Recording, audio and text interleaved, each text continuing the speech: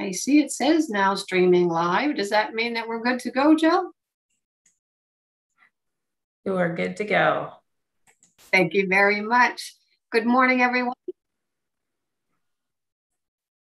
Good morning, everyone, and welcome to the Grants Committee meeting for September 20th, 2021.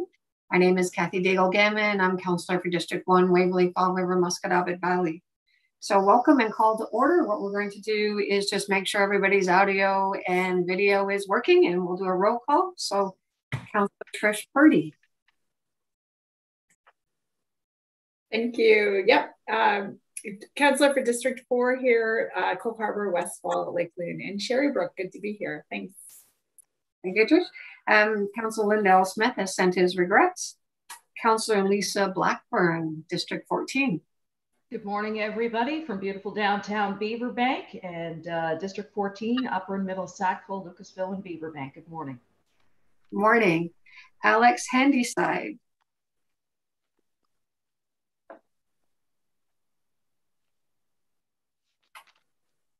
I see your very nice photo up there, Alex, but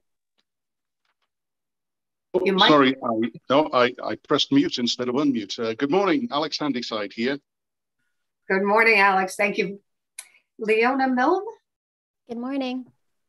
Oh, good morning, Liam. My eyes had to go around the screen for a minute there. Thank you. Joseph Allen has sent his regrets. Emily Jackson. I think you might be muted too, Emily. Good morning, I'm here. Great, good morning. Alana Baxter, our Vice Chair.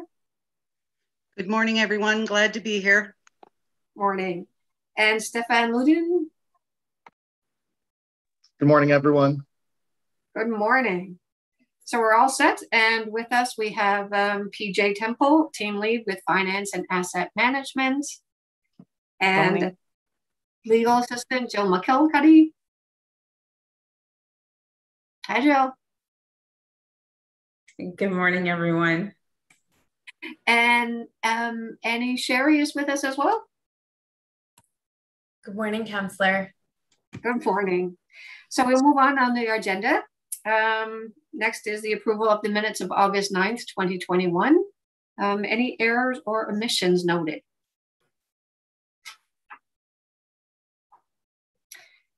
Seeing none, then we have a motion to approve the minutes, please. I'll move that. I'll second it, Lisa. Moved by Stefan, second by Lisa. All those in favor? Aye. Aye. Opposed? Motion carried. Approval of the order of business and the approval of additions and deletions. Any additions or deletions? Jill? There are no additions or deletions from the clerk's office. Thank you so much. Hearing none, could we have a motion to approve the order of business? So moved. Thank you, Trish. Second? Second. Second. I think I heard Stefan first. All those in favor? Signify by saying aye. Aye. Aye. Opposed? Motion carried. Business arising out of the minutes, there were none. Call for declaration of conflict of interests. Hearing none. Consideration of deferred business, there is none. Correspondence, petitions, and delegations. Jill, do we have any correspondence, petitions, or delegations?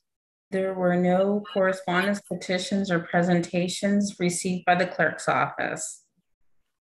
Thank you. Presentations, none. Items brought forward were none. Now we get to the big part of the meeting, reports. So our first one is tax relief for nonprofit organizations fiscal year 2021-22. Proposed amendments to Administrative Order 2014-001, ADM program schedules and policies. And we've had a beautiful 56-page report to read on this. And PJ Temple is available for any questions that we might have. Now, as a point of order, shall we put the motion on the floor first and then discuss the reports? Yes, if you could put the motion on would be great, Councillor. Thank you so much. Would anyone care to put the motion on the floor for us, please? I could do that, Madam Chair. Thank you very much. You want all 9 points to be read? Yes. Okay. Get around with your coffee, folks. Here goes. I move. It is recommended that the Grants Committee recommend that Regional Council 1 approve the addition of 12 properties to Administrative Order 2014-001-ADM as detailed in Table 1 and the discussion section of this report at an estimated combined cost of $126,240 from operating account M311-8006. 2, approve a grant equivalent to the award previously received under the tax relief program to the Association of Special Needs Recreation, 82 Cobblestone Lane, Musquodoboit Harbour, and the Sackville, Nova Scotia Lions Club, 101 Beaverbank Road, Lower Sackville, at an estimated combined cost of $14,417 from operating account M311-8006. 3, approve a grant of $1,186 to the North End Community Health Association, $2,295 to the Mi'kmaq Native Friendship Society, and $1,287 to Adsum Women and Children from operating account M311-8006. 4, approve the removal of the City of Halifax nonprofit housing, 2415 Brunswick Street, 2461-2463 Brunswick Street, and 2519 to 2523 Brunswick Street, Halifax, and the Dartmouth Nonprofit Housing Society, 53 Ochterlony Street, Dartmouth, and add these same properties to Schedule 30. 5, approve the removal of the Tawak Housing Association, 6175 Lady Hammond Road, Halifax, from Schedule 29, and add this same property to Schedule 30. 6, approve the removal of Affirmative Ventures Association, 66 Lake Crest Drive, Dartmouth, and the Elizabeth Fry Society of Mainland Nova Scotia, 1 Tulip Street, Dartmouth, from Schedule 30, and add these same properties to Schedule 27. Number 7, approve the removal of the Halifax Haven Guest Home, 5879 Ingle Street, Halifax, from Schedule 30, and add this same property to Schedule 28.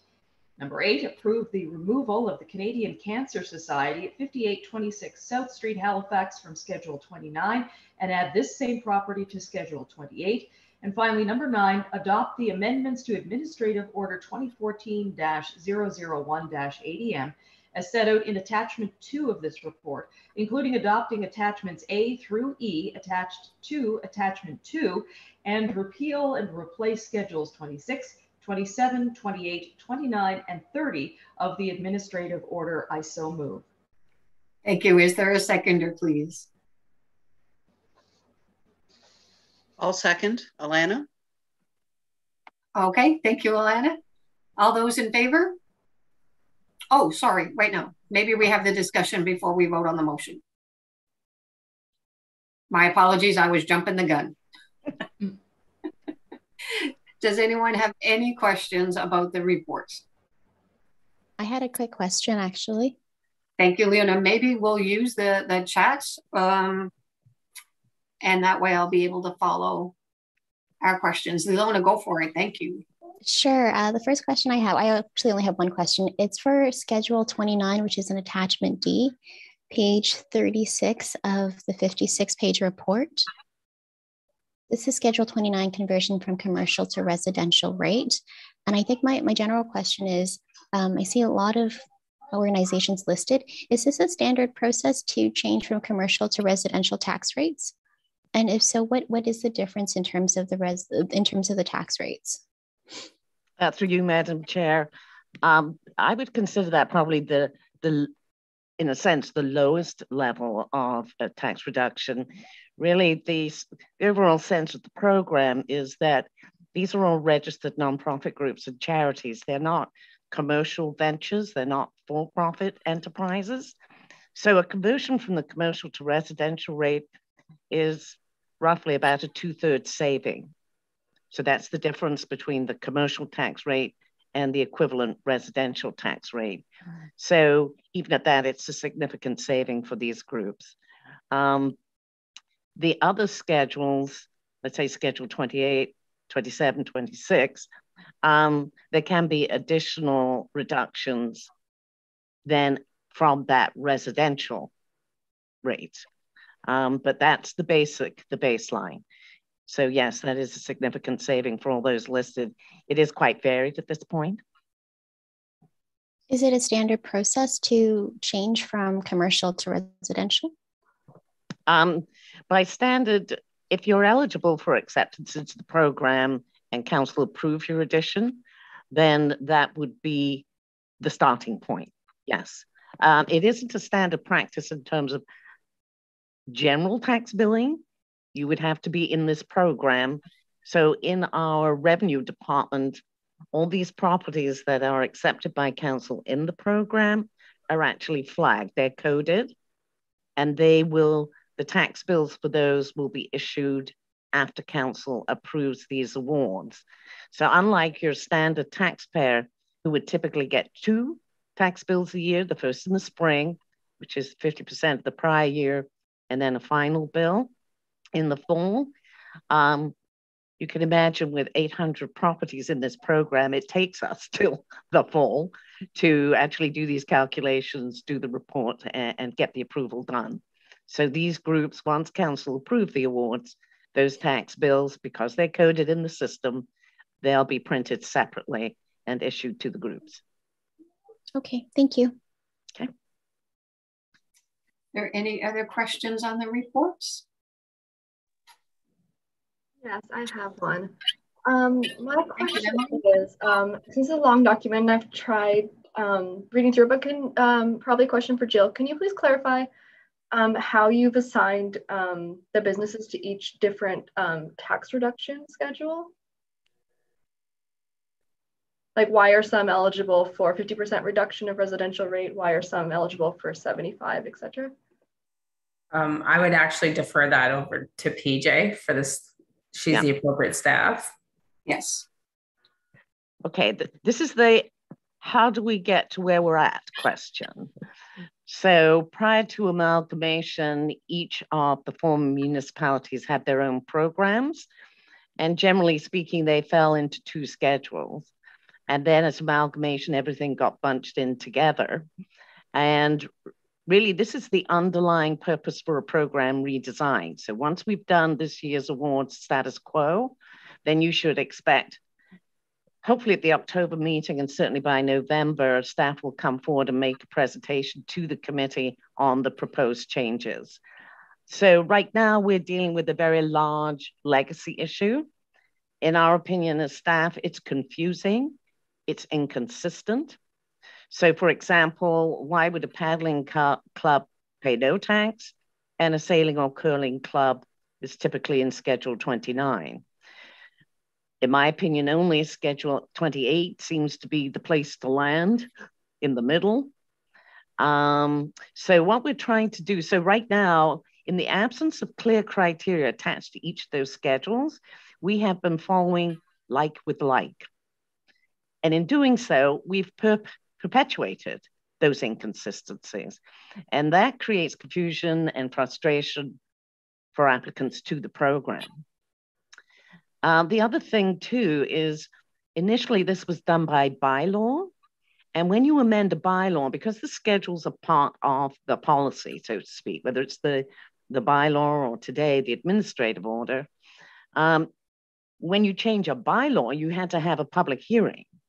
And that meant that some groups had the opportunity or took the opportunity to come to council and present their case. Others didn't. So you may have a recommendation that's actually overturned in council, which results in a different level of tax relief compared to other groups. The other issue we faced was that up until a few years ago, this program has a fixed budget.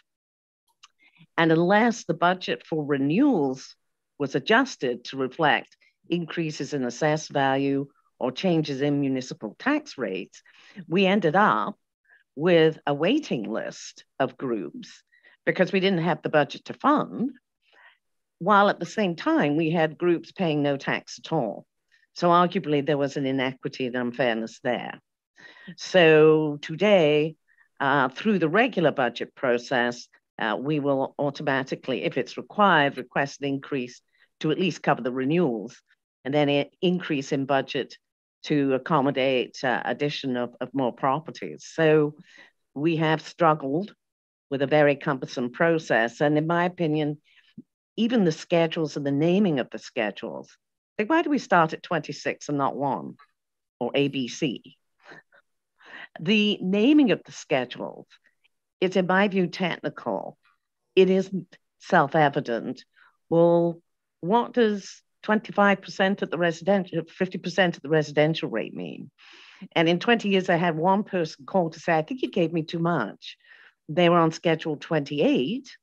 They understood that to be a 50% reduction of their tax bill, but the award was higher. And in fact, I explained to them, well, you're at the commercial rate. If you're a non-residential use, although you're not a business. So you've got that reduction, and then you have a further 50%. So actually the percentage of the total tax relief was probably closer to 85 or 95%. And we wonder why we're confused. So we want to be able to rename the schedules in a way that you and I can understand to help guide the expectations of people applying to the program as to what level they might expect, and to have criteria for each of these schedules so that we're like with like makes sense.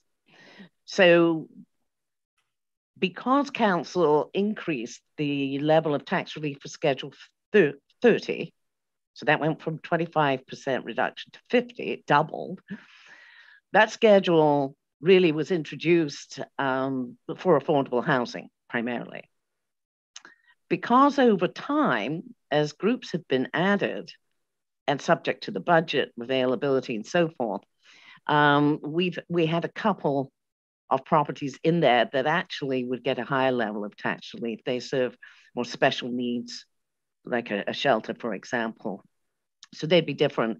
So we've started with the single largest schedule. Schedule 30 represents all in excess of 50% of the total program properties. So that was the place to start with like. So that meant that that's added several recommendations to your list and pushed it out to 9, but it is a start of like. So that's how we got to where we're at. It's a hint, in a way, as to what we will be proposing in the redesign. But we decided that the redesign has to follow after this, otherwise complete and utter chaos. And we also want to be able to have these decisions such that we can issue the tax bills to these groups in October, not teetering on the brink in March as we approach fiscal year end and possibly run out of time. So this report is a little longer. Mm-hmm. It's 56 pages, can be attributed to attaching the schedules to it. But that is the format for the public domain. And once council has approved those changes, those schedules are posted online along with the administrative order. I might add that this program is most essential to those nonprofits in terms of their sustainability and in terms of their budgeting and the times that this report can get through council and invoices are prepared just for managing their cash flow and understanding the impact of their budgets. It's critical to many of the nonprofits, this program. Yep. It is. The tax bills can vary enormously. And one of the things that we would like to address in our redesign, so let's use a practical example. If you looked at Schedule 27, you'll see that many of the groups there are licensed, registered childcare providers, so daycare or preschool. The criteria right now is They get a conversion from the commercial rate because they're non-residential, and then a 75% reduction. So there's the appearance of you all get the same. What the program hasn't been able to do to this point is account for the significant variance in land values. So you'll find there's a childcare center on Devonshire Avenue that is still paying a significant amount of tax, even after the formula has been applied, whereas that same operation in Nekomtar, they pay a fraction of that. So the issue is sort of one of affordability, and how can we moderate this program so that those that are in high value areas, and that's not exclusively downtown Halifax and Dartmouth, you'll find some in growth areas. Fall River, I think, is an example. Porter's Lake might be another. Waterfront properties. So there are all these factors that can push the tax relief very high. So we're trying to standardize and moderate that market flux where even homeowners are aware, well, I didn't do anything and my taxes have gone up significantly because there's a new development down the street or it's a hot market. So again, that's what we're trying to moderate through the redesign. We're going to look forward to all of that, PJ. It'll be chaos because it is change. But as I said informally to Councillor Mason one day, we cannot all move to Musherboom where land values are lower. Some of these groups have to be located in where there's a market for their goods and products. Example might be Neptune Theatre. They have to be located in close proximity to the clients they serve. Metro Turning Point Shelter would be another example. So again, it's not always by choice that we want to be in the groovy vibe kind of location. Some of this is necessitated by the availability of property or the access to the clients we serve. Are there any other questions? I have one question, but I'd like the committee members to go first. If there's any other questions for the report for PJ. That was a really great explanation. I have one further question. So it sounds like some of the ones that are in Schedule 27 right now that are at 75% reduction from the residential rate will be moving at 50%. Are there any organizations where that's going to have a significant budget impact for them? And if so, are there any thoughts to like phasing them to the new amount, or are they moving there in 1 year? Thank you. Through you, Madam Chair. For most, this is a good news story in terms of moving them up in level of tax relief. The exception to that, there are 4 properties that were on Schedule 26. This goes back to the year of the ARC. In other words, this is a legacy issue. Those 4 properties, 3 are owned by Halifax Nonprofit Housing Society and 1 owned by Dartmouth Nonprofit Housing Society. Those properties were placed at full exemption in the belief that this was going to be an incentive and those savings would be reinvested in the preservation of a heritage property. In actual fact, there was absolutely no way to monitor the reinvestment of those savings in heritage preservation. And in fact, both have since applied for and received capital grants. So recently, last year in 2020, Council did accept the staff recommendation that we not use tax relief, which is a recurring annual form of operating grant for heritage restoration, and that in fact, capital grants, cash grants, are much better at monitoring that purpose, if you will. And in fact, I remember former councillor Gloria McCluskey asking in council, in public, PJ, how do you know if this saving is applied to heritage? And the honest answer is we don't. So those 4 properties as proposed would be taken from that schedule and they would be put in Schedule 30 with other affordable housing. Now, both of those groups have large portfolios in the program. I think City of Halifax probably has a total of 17. So although they will lose some tax relief on those 3 properties, The rest of their portfolio, the other 14, will get a doubling in the value of tax relief. So that will more than offset this change. City of Dartmouth, or now called Dartmouth Nonprofit Housing, one property would receive a reduction in tax relief. They have 68 properties in the program in total. So they will have a significant, again, doubling in their area.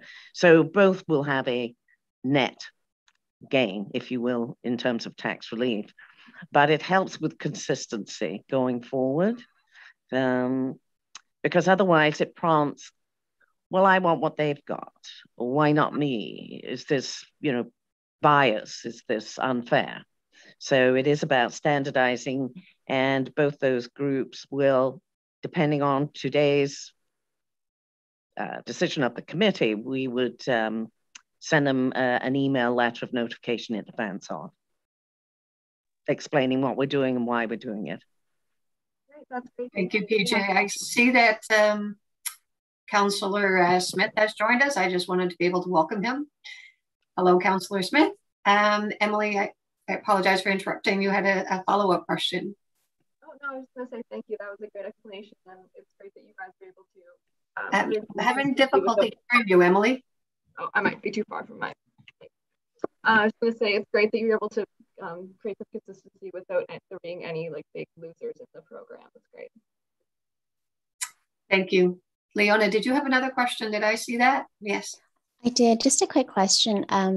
In terms of the process for organizations to apply to this program, could you just describe what the application process is like? And is it fairly easy for for people who are not in this program to apply to it later on? Okay, through you, Madam Chair. We open the program in September of every year. And certainly we could accept applications prior to that, but officially we will put out and have issued a notice. The notice goes in the print media and also online. So the form is online for people to fill out. We have, in effect, two timelines. We set the application to add a property is November 30th of the prior year. So for those who want to add a property to the program for the 2022 program, they have until November 30th to apply this year. The reason for that timing is if we got a high volume of applications to add, or even a few, but of very high value, bear in mind, some of the larger groups in this program could have a tax bill of $500,000–600,000 a year at the commercial rate. We need to know that so that we have sufficient time to make a request through our budget process if we feel we need an increase in the program's budget. So that is an attempt to try and avoid declining somebody just because we don't have the money. Now, we will accept additions up to March 31st, but for us to consider adding them to the program, that may be subject to budget capacity. I think the form is reasonably easy to fill out. I would, in the redesign, make some minor amendments. For example, we ask groups for the property identification number. That's a technicality that few know. And realistically, do they need to know it? We could probably look that up and fill that out. They should know their assessment account number. That would be on their tax bill, but even some are a little iffy over that. So at a minimum, we need the accurate address, civic address of the property.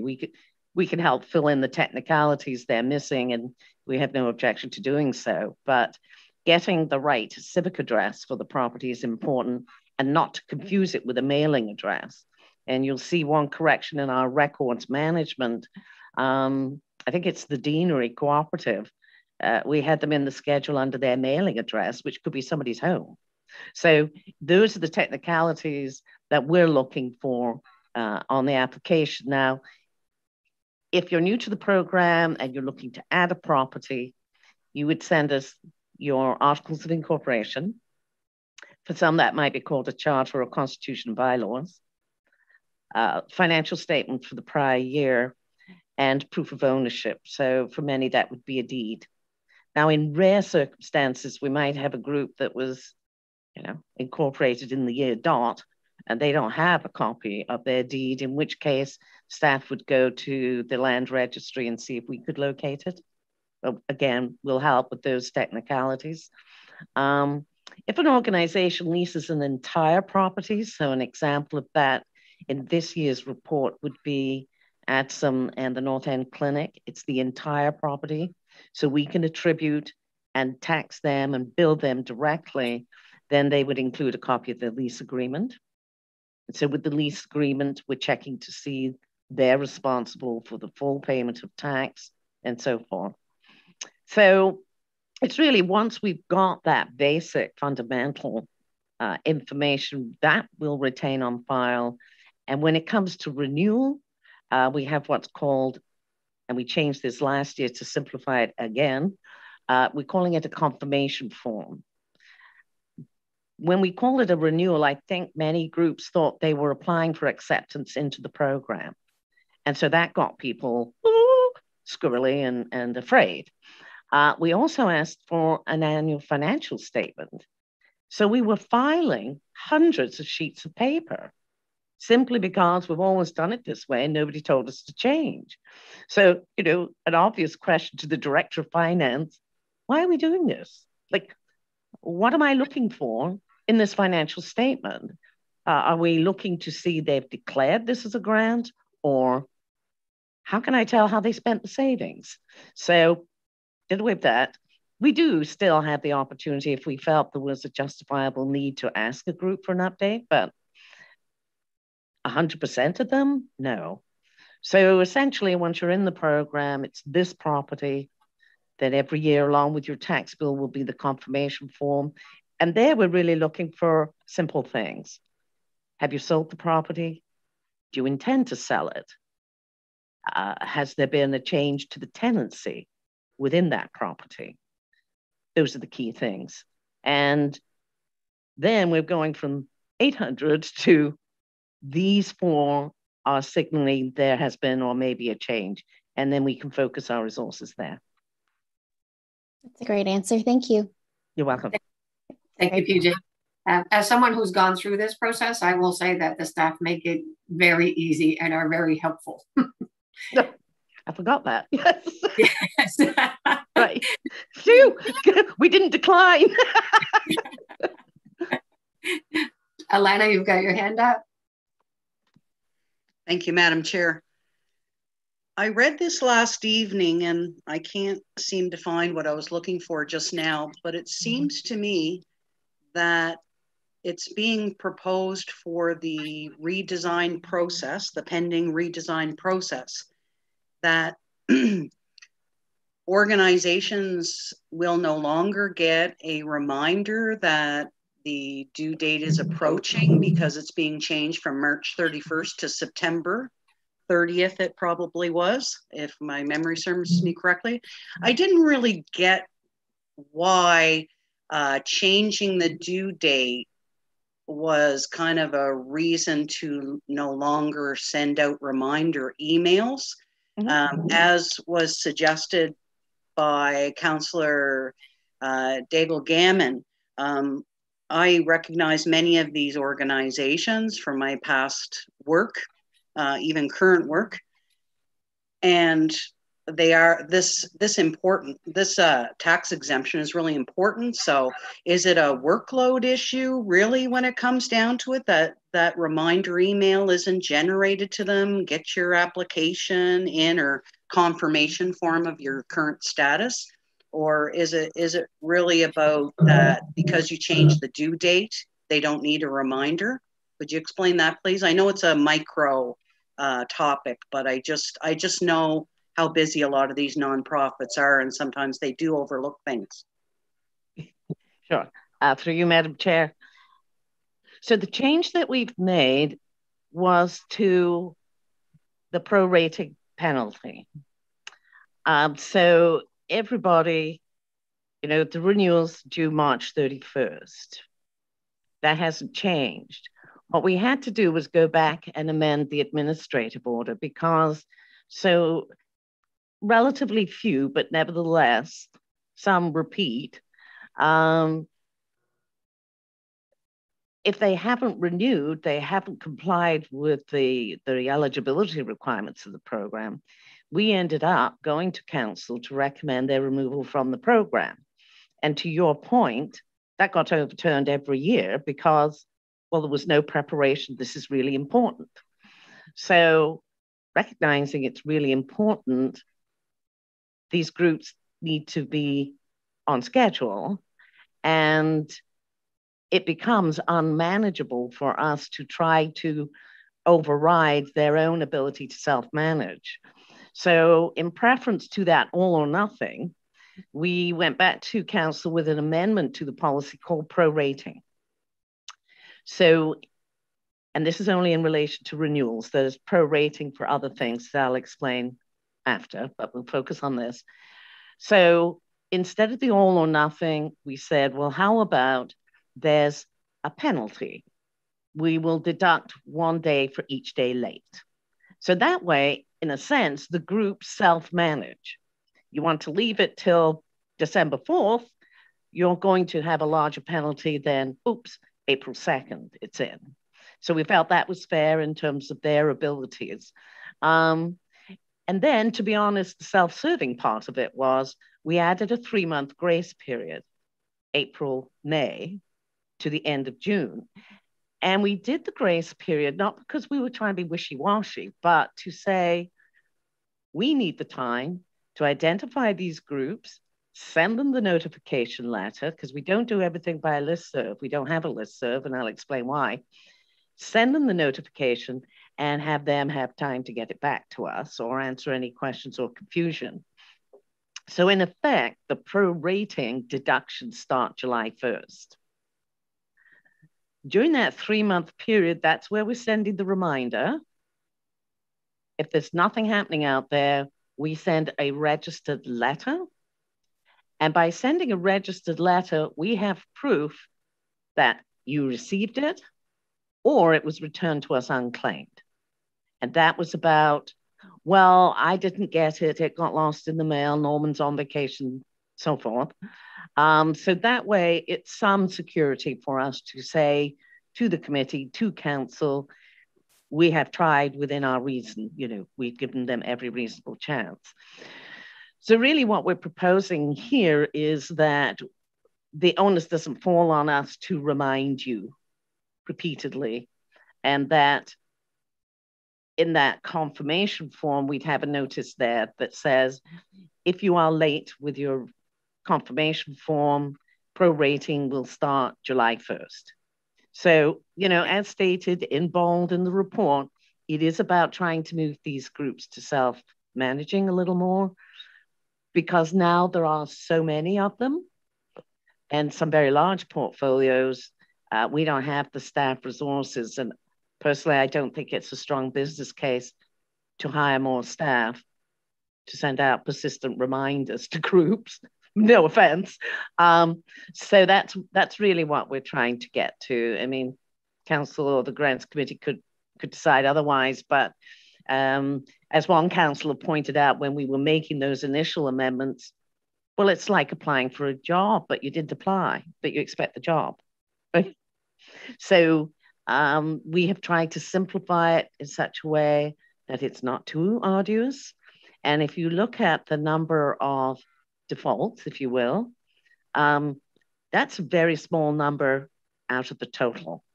So I think we have made huge progress. When I first started with this 20 years ago, the compliance rate was probably 5%. So in actual fact, over that 20 years, we've turned that around. The non-compliance rate is less than 5%. So they're doing better. And I think by simplifying the program, and in my view, and I'm biased because my background's education, but if ever a program needed a guidebook for participants, this would be one. Tax is not intuitive. Great, thank you, PJ. We have no other questions. Will we call for the question?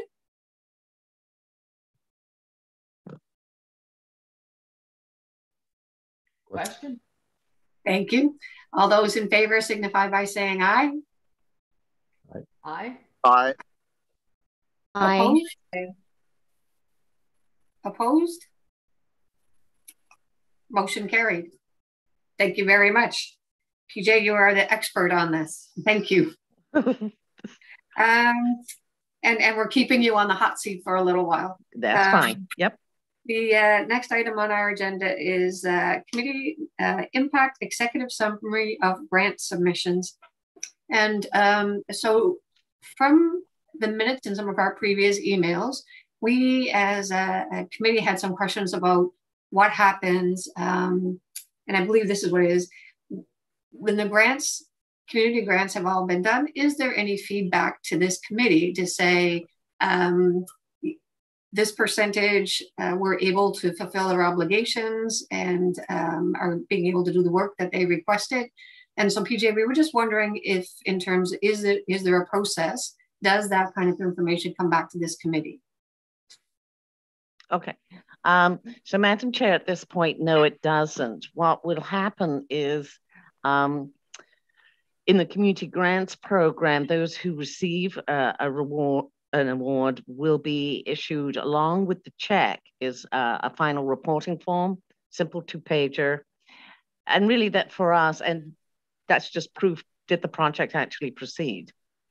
Along with that, they would provide a simple proof of payment, which could be an invoice paid or a canceled check.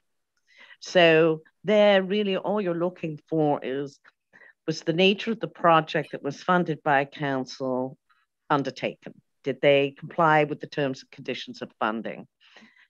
In a few examples, these are usually mostly capital grants, but not always. A group may start a project, but be unable to finish it by March 31st.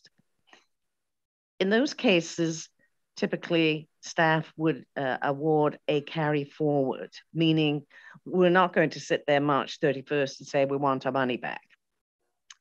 And sometimes those are circumstances beyond their control. So a capital project could be delayed by weather. In this environment, it could be availability of trades or materials. So there's all manner. And sometimes the board's changed and we don't have a clue, right? So they need to regroup. So occasionally you may have a carry forward of an award. If something went totally south on us and we have a default, in our view, in the past, we would have what I call it the naughty list, but basically we would come to the grants committee and say the following are in default.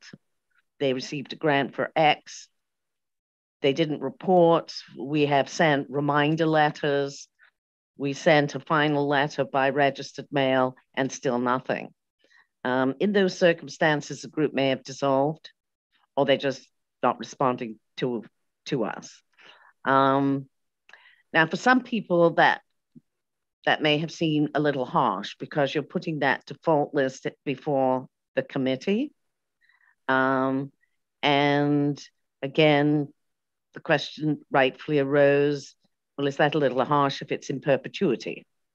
So again, I think in the yet to be done, and I'm suggesting probably for 2022, we are looking at some changes to the community grants program, and that will be one element of it.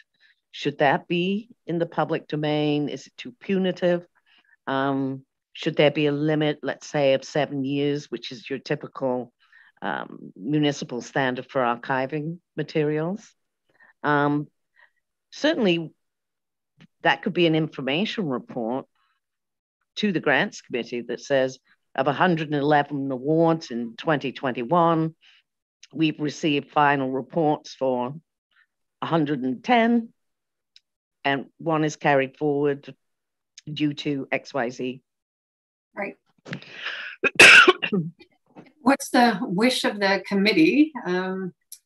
Just Alana as vice chair and I have gone back through some of the minutes, and so when we were trying to recapture a bit of the education that we had gotten as a new committee, that was one of the things that came up. So an information report to the grants committee on the results, I guess, of the community grants program. Would that be the wish of the committee, or? I'd be up for that, Madam Chair. Madam Chair, if I could ask for clarification, because I looked at some of the wording and, you know, in discussion with Jill and thought, oh, reporting on impacts. We wouldn't typically say they mended the roof and therefore it's, you know, the leak has been fixed. So I'm looking for the amount of detail, because an information report that simply says there were this many awards, this many reported on time, this was carried forward, and these 4 are in default and have been issued a registered letter of notice. Like, is that your expectation in terms of the accountability? That's manageable for us, I think. If I could just interject for 1 second too, perhaps this is something that we could speak a little bit offline, because within your terms of reference, I'm not sure that we have, you as a committee have the ability to direct staff to do a report like that, but there probably is a mechanism available that perhaps staff initiate it to respond back from past minutes or something like that. Like I said, if we could just have a little bit of time just to look into your terms of reference so that we can make sure we get back to you what your wish is. That sounds great, Jill. I think most of us would agree with that. I would be hesitant to say impact, because to do an impact report is a very significant piece of work. That is usually done within the organizations themselves and how they do their AGM reports, etc.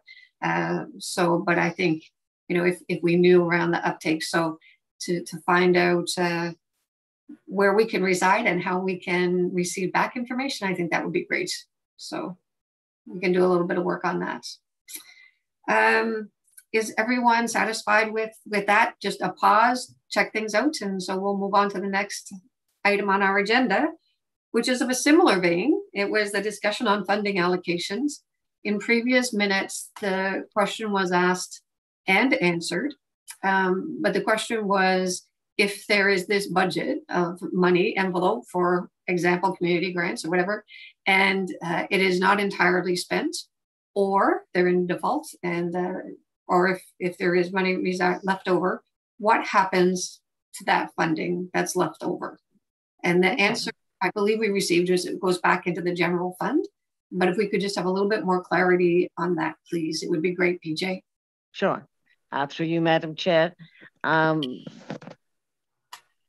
far, in my experience, there are sort of 1 of 2 routes. So let's say if we have completed the community grants program for 2021, and I think this year we have $235 left.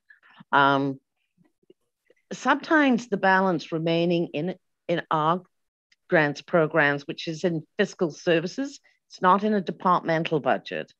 Fiscal services is where we transfer monies to unrelated third parties. On occasion, Council has received unsolicited requests for donations. So an example might be the Downey Wencher Foundation. That was $25,000. Another was the Vimy Foundation, which was about a commemorative garden, albeit not in the province of Nova Scotia. It's in France. So because those kinds of requests don't fit within an established municipal grant program, they may come to finance to make a recommendation to council. And when you're making a recommendation to council, you have to identify the source of funds if you propose or recommend that we fund them. So in some years, let's say the Vimy Foundation, we had a balance remaining in the community museums. And so when we went forward with the recommendation, it was basically, if you wish to grant this donation, here's where we would suggest the money comes from. So it's kind of comparable. It was a historical context, and there were monies in this budget. So they may be expended on other projects, but that really is a function of how much balance money do you have and how much time do you have to write a report and go all the way through the approval process. the more common one, which would apply to all municipal grant programs, and in fact, all budget allocations, is it would go back to what I call treasury, which is really the end of year surplus deficit. Technically, these are called operating funds, and our practice is we cannot accrue operating funds. So these end of year surplus, let's say, would then be divided out, council's decision, amongst the different reserves. So typically any balance, our $235 left this year would go to what's called a general contingency reserve. And again, that's the same kind of reserve that if we got an unsolicited request, we have no balance remaining, then really our only alternative to council would be either withdraw some funds from the reserve, decline the request, or defer the request to the budget process for the following year. So you're lining up your options, and sometimes you're making a recommendation in relation to those options in terms of, is the timing of this request critical or not? So basically there's two routes. The most common is end of year surplus. There's only one exception I can think of that was a capital grant. The group still couldn't confirm their ability to proceed, and the risk of issuing the money and allowing them to carry it forward, we judged to be too great. And instead, we asked the money to go to a reserve. And the following year, when they were able to demonstrate an ability to proceed, a project readiness, then the funds were issued. But we wouldn't do that very often. That's very labor intensive, and it gets a little technical and overwhelming for the group itself. Great. Thank you very much for that great explanation, PJ. Okay. We're good. We're golden. Anybody have any questions for PJ about that? No? We're all good. So moving on our agenda, and thank you very much, PJ. Madam Chair, can I add something? Absolutely. I'm very sorry, I don't wish to delay, but one of the things that I do tell groups is, and I think it's important for them to understand, if we don't expend the fund for that program fully, it doesn't get transferred to any other part of our operation. So I tell people, we're not buying new filing cabinets March 31st. We're not going on conferences. This money will go to a larger collective surplus and some other program, some other municipal expenditure may be underfunded. So we're all kind of playing our role, and we're not squirreling away money because it's mine, it's ours. So I think it's important for groups to understand we have no vested self-interest in underspending so that we can squirrel it away and spend it on some other favorite project. It doesn't work that way, but I think groups need to know that. Thank you very much. Okay. Added items, we have none. So the date of our next meeting is October 18th, 2021. And hopefully phase 5 will be there, and we can a conversation of in person or virtual or something different, but I look forward to that. May I have a motion to adjourn, please? Everybody wants to stay. Thank you, Emily. I appreciate that. Well, have a great week, everyone. Don't forget to vote if you haven't voted already. I'm heading out now. Thank you so much, Madam Chair. Thank you, PJ. Always a pleasure. Thank you. You're very welcome. Have a great day. Thank you, everyone. Thank you for your questions too. To all of you, there's no such thing as a bad question. And from teaching to teachers to learn. So your questions help inform us. And if there's areas where people are collectively struggling,